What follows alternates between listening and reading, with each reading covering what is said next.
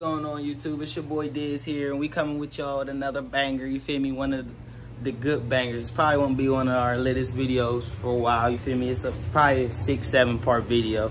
So this is the first part video, and I'm gonna keep it quick and simple off by saying this is gonna be our 1,000-gallon freshwater pond in our basement. Yeah, you heard it right. Pond in our basement. Yeah. So this is what is gonna be the plan. So, as I said in last videos, if y'all are watching, I had a plan for all my extra fish to be in one. So this is the plan. And with this video, I'm gonna show you part one of how I'm gonna put it together, starting with the wall to block everything in, to keep it in its own area in my basement, to keep my little doggies and stuff out. You know how that goes. So 1, 2, we're gonna show y'all them in a minute. But like I said, we rearranging the basement right now. But I got 6 2x4s, 10 foot long. I got 6 of these, they're 6 foot long. I'm gonna cut these in half so that it'll be 3 foot tall, which is what I want my wall to be, 3 foot high. So this is gonna be my outer, which I'm gonna paint and all that in the future. But y'all gonna see the step-by-step process of how I built this. And as you see, it's starting with a blank canvas. It's a do-it-yourself project. I'm using the impact with little standard screws, all bought from Home Depot.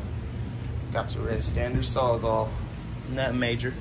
And we're going to get into it. I don't want to do like a time-lapse type thing because it might take me an hour, it might take me 2 hours. So I'm going to just show you quick snippets of how it's going, and I'm going to show you my next plan as I go. So my first plan on now is to get my border and my base set for a round.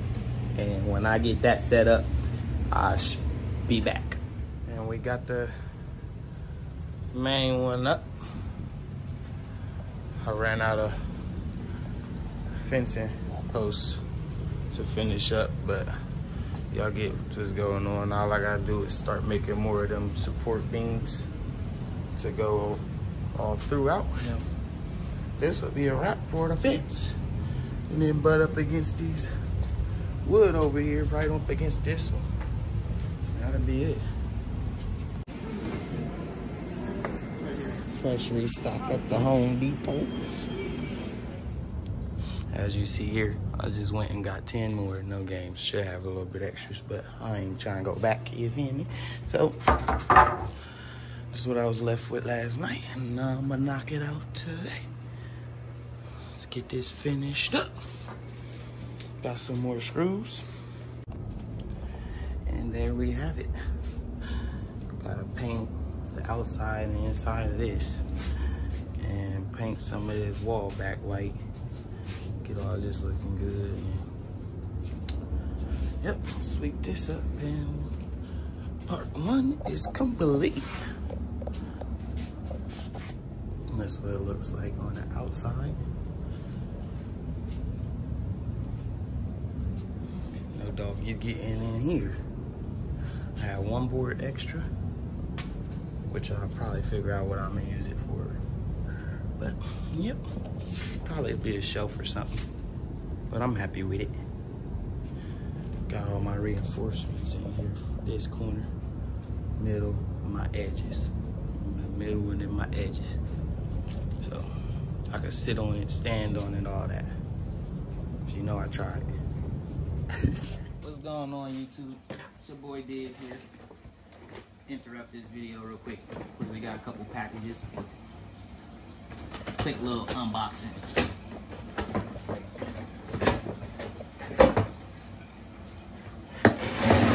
Let's see what we have. Well, I think I might know from I love this sis.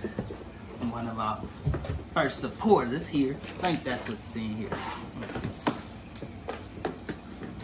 She's hooking this up here. Yeah. She got us a tripod. Got us all the little gadgets to hold your phones and clickers for automatic stuff. Help us get in the door. Yeah. Brighter light than the one we're using. Some good little shit, some good stuff here. Empty box. Don't you be wishing more stuff comes in boxes sometimes?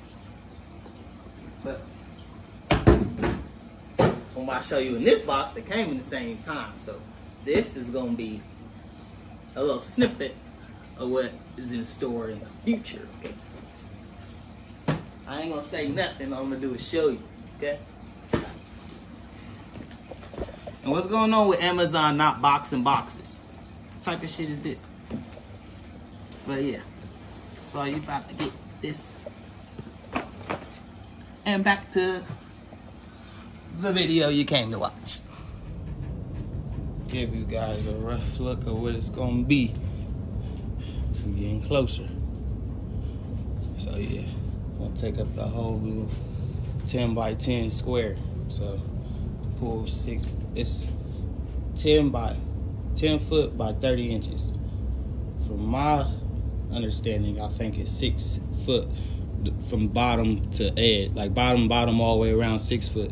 So we got plenty of room on the edges, I should feel. So I'm gonna start getting a little water in here to get our boundaries so I know where it's at in a minute. But yep, I think this will wrap up part 1. Y'all see what we got going on.